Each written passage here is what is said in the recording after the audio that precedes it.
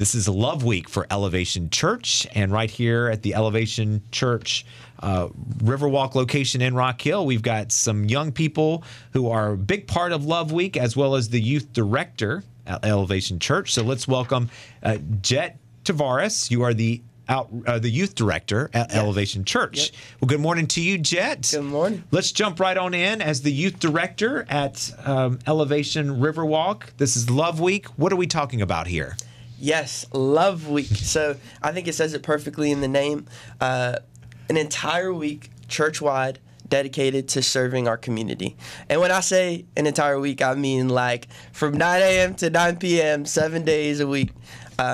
We go out and personally, here at Elevation Riverwalk, we have over 90 events that we're a part of. Now, we're a part of a bigger church, Elevation Church, so we have campuses in Toronto all the way down to Florida. But here in York County alone, we have over 90 events that we're taking part of this week. And I see each of you have the infamous Love Week shirt on. The volunteers get it. But there's a lot of symbolic character within it. Tell the folks a little bit about the history here of the effect of the shirt. I don't want to give it away, but I just learned about it myself. Honestly, it's a really great talking piece. There have been 2 instances, and the week has just started, where I've met somebody, whether it's picking up food or, part of what we're doing in Love Week, and then they just ask, like, what is Love Week? What is this about? What is this affiliated with? Which is really cool. Depending on the color, depends on like what role you play. So for this is for someone that's like a director that is kind of spearheading the thing. And then actually Jackson and Emerson are hosts. So they're hosting our Youth Love Week event, which is really cool. Middle school and high school students spending an entire 3 days just going out into the community doing different things. And then there's the volunteer shirt as well. Well, let's get to Emerson and Jackson, part of Love Week. So, Emerson, tell us about your role. And when she's done, same thing, Jackson. But what does it look like to be in your position during Love Week? Yeah, so basically, I'm hosting for the middle schoolers. Well, Jackson is too. But God bless you. The hardest group. That's a tough demographic. They need it the most, though. That's the point in life where it's really at a crossroads, for sure. Well, and Emerson and Jackson, you guys could have picked to be with your own peers, but you chose the middle school group. Yeah. Well, they're really special. I got to do an e-group this past semester, so it's just cool seeing them grow because, you might think that they're crazy, they're all over the place. But really, they do look up to people that are even just a few years older.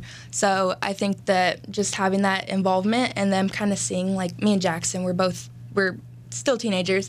So they kind of look up to us and they see what we're doing on a regular basis and how we're serving. So just having that one-on-one involvement, that hands-on experience with them, you get to have a real connection. What's good role models for sure. So Jackson, when you were talking about leading the middle schoolers, like today, walk us through what that looks like. So first of all, we start the morning with breakfast, get them fed, and then we go into some worship, and we have a moment where we have one of our staff come in and give a little teaching. That way they can be spiritually fed. And then after that, our high schoolers are actually going into Charlotte to go serve in Uptown, but our middle schoolers are going to be serving at our campus. I'm still not sure specifically what we're doing. But it's just a great opportunity to be together. They get to really bond through it, and it's awesome to see that. And then after that, lunch, we play some games, just have a good time, and then parents come and pick them up.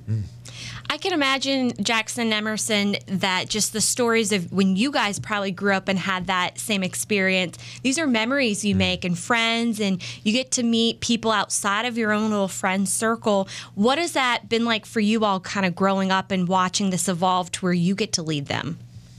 Yeah, it's actually really cool because I was in middle school when I started going to Elevation, and so just Emerson here, she actually started coming just a few weeks after I did, so we've been doing it almost this exact same amount of time. So it's just getting to grow up together is awesome, and take a leadership position to where where you once were, those kids are now looking up to you.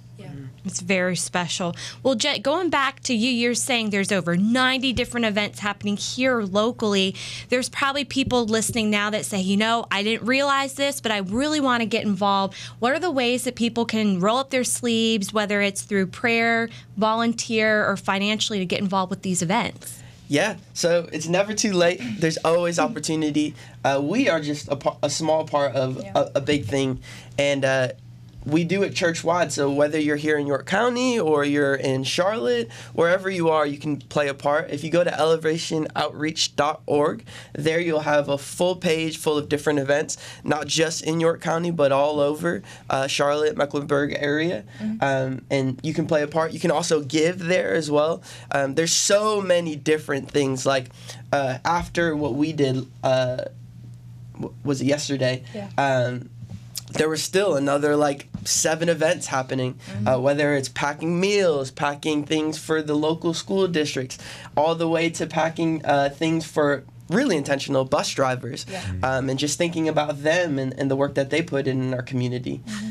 There's a lot of events that you can be a part of. Well, what's super special, I know, Lucas, before we went on air with them, we were talking, it's those little things, those blessings, those gifts that you don't always realize you get to see the people, the recipients it goes to. And personally, we know folks, I will say on behalf of Pathways Community Center, our clients receive those love bags, which are hygiene kits that the folks that attend the church or volunteer physically packed. They put their heart, body, and soul and prayed over it, and now those bags get to go in the hands of those who need it, whether it is homeless or bus drivers or the school district staff, just to uplift them. I think that's what's so special. You just don't know with that little seed you plant who it can impact. Emerson, is the hope, too, obviously, to spread the message of Jesus Christ? I mean, you're showing love to your neighbors. We know religion is a very delicate subject to broach with people. Now, we're lucky here in South Carolina. We're the buckle of the Bible Belt, but still, it is still difficult sometimes to have that conversation, especially at a young person. Middle school is such a crucial age. You can still have had a strong Christian foundation growing up, but middle school, you start getting a little more independent.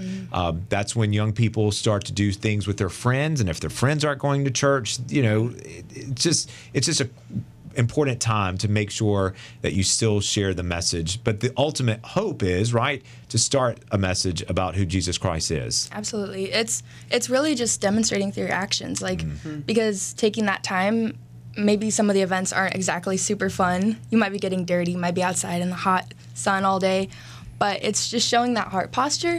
And even if you're not exactly having that conversation of faith and religion and everything, they see the way you act and how you treat other people and the people you're serving alongside. So I think it's really just showing that. Because if you come out, so to speak, just sharing the message first thing for folks who are not familiar with it or they don't know how to take in the information, they might just kind of step back and say, whoa, coming on a little too strong. Exactly. So to your point, this is a way just to show through actions, and then it starts the conversation. I think it's great. It reminds me a lot of Vacation Bible School, but out in the community. I grew up going to Vacation Bible School, loved it, but Vacation Bible School was always held at our church, mainly for the youth. So this is not only the youth, but adults as well. And it starts at the church and then goes out in the community, which we've learned before that church is just the building, but church is really the community. That's where the message is. We just gather once or twice a week to be with like-minded Christians to share the message. But church is out there in the community. And listen, not everyone's going to buy in, right? But you hope over time, right, that they hope to hear the message and at least pause before they do something to think, well, they did say this one time when I was working with them or volunteering with them. What can we do? Have you had anything along those lines during Love Week in the weeks that followed that people have been touched by what you all have done out in the community? An inspirational story that comes to your mind or heart? Yeah. I mean, even just thinking most recently when you brought up the T-shirt thing, there was a couple instances where I had met someone, they asked me about it, it started the conversation, they were intrigued by what we were doing, and then they really just got open and honest. I think when people hear oh, you're that person, you're doing that. Maybe I can like open up about my life situation. So I've had to, obviously going to keep it confidential, but I've had some really good conversations with people and of where they're at, what they're looking for. A lot of people are searching, for God, for honestly just good people. And I think when they hear about what we're doing, and like you said, when they see the actions, they wanna know more, because it's not common. Well, it's Elevation Church. It's their big Love Week, and right here we're lucky to have Elevation Riverwalk location in Rock Hill that's serving so many different organizations and activities. 90 right here in the Rock Hill in the surrounding area. Yeah.